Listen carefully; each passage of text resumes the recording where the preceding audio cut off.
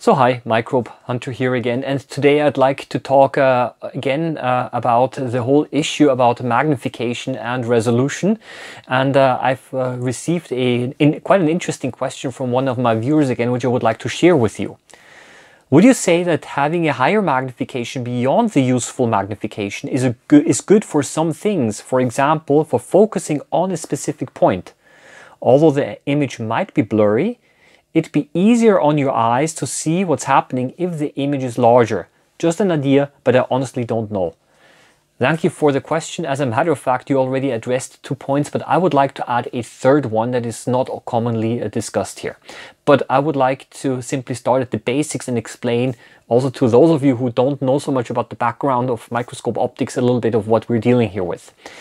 Generally, what you do is when you use a microscope is you are using a 10 times eyepiece, and then you change the magnification using the objective down there. And you get the total magnification, of course, by multiplying this. So for example, I can get 100 times magnification by using a 10 times objective multiplied by the 10 times eyepiece, a total magnification of 100 times. You can also get the same magnification by using a 25 times eyepiece and a 4 times objective.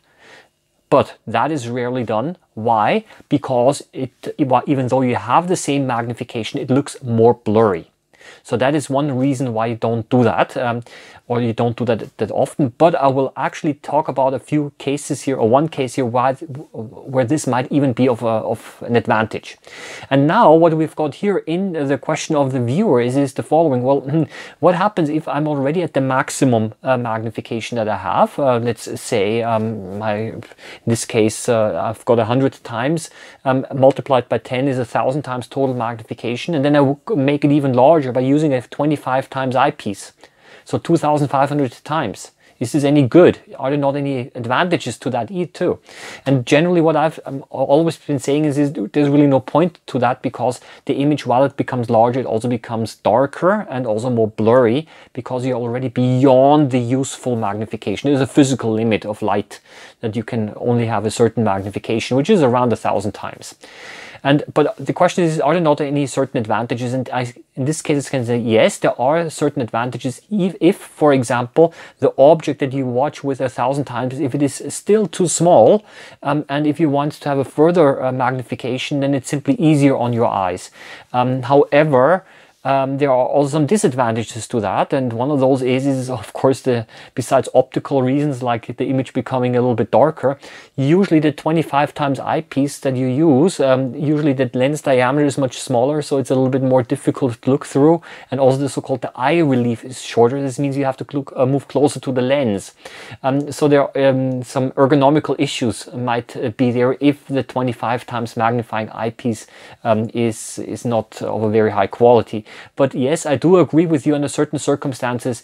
It is simply more convenient to make it appear larger simply because then you see the object larger and you don't have to concentrate so much on a small detail. So that is essentially correct. But there is one aspect that I have not talked about yet in this YouTube channel, and something that is actually not very commonly referred to.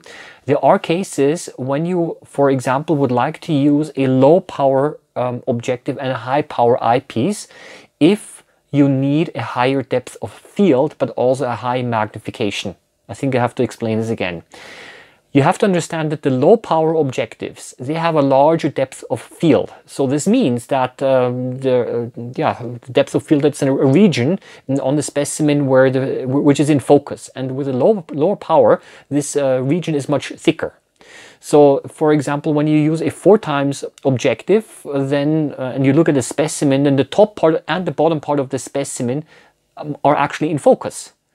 And if you use now a higher power objective, then only a small region is only in focus. So, for example, if you have a water sample and you observe it with a high power objective, then organisms that are floating in and out vertically, they go out of focus when they're above or below that. Yeah, so it's not only that you have to chase them horizontally, but you also have to focus at the same time and chase them vertically to keep them in focus.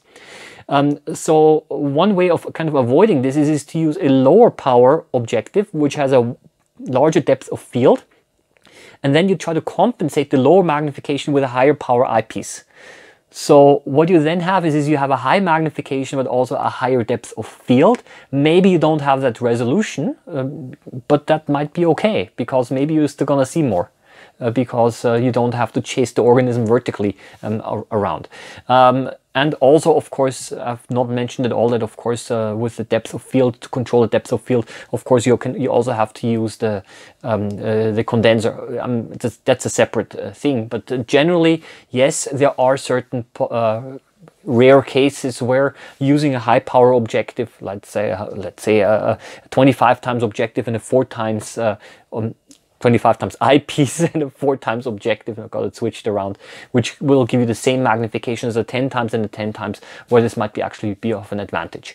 So that is basically the short answer here. And what your point was here is the following: could it not sometimes be also an advantage to use a higher magnification, simply because then it's easier to focus? For example, certain digital cameras, they allow you to digitally zoom in on the screen, not the picture itself, but just on the screen. So it's easier for you to focus. I personally have not found this to be very useful in microscopy, to use a higher magnification for focusing, because I'm working with a fine focus all the time anyway. So usually when I do visual observation, I'm not only moving the object around XY, but also I'm focusing vertically, of course, to make sure that it's always in focus. So I was rarely, when I used it visually, I was rarely actually using a higher magnification to get the focus right, because often the objects are not flat anyway, and you have to use the focus knob all the time anyway. So your suggestion, that is actually, I would say, more useful if you are probably doing photography work where you have to adjust the focus correctly, but I would say less for visual observation. Okay, I think I hope that this answered the questions a little bit. Yeah, thank you very much again for the question. Happy microbe hunting as always. See you around next time, and bye bye.